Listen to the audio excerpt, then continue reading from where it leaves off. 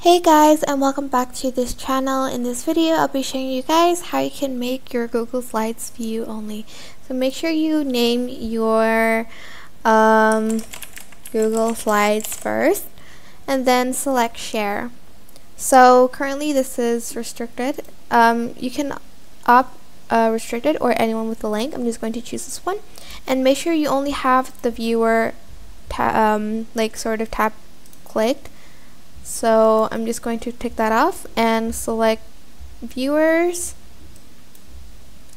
and then you're just going to select done, and then they can only view your presentation on Google Slides, and they can't edit or do anything else to it because you only selected the view only.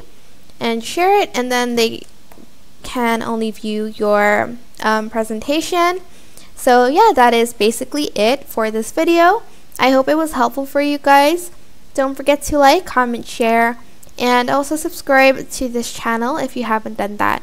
If you have any questions, just leave it in the comment section down below, and I will try my best to answer them all for you.